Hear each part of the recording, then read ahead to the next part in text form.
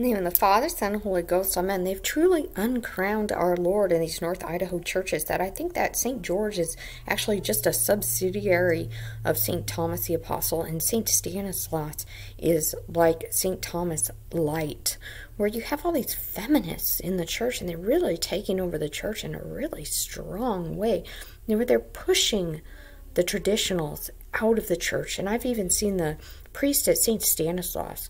He does long homilies speaking out against it. And you can't see these feminists just really don't listen.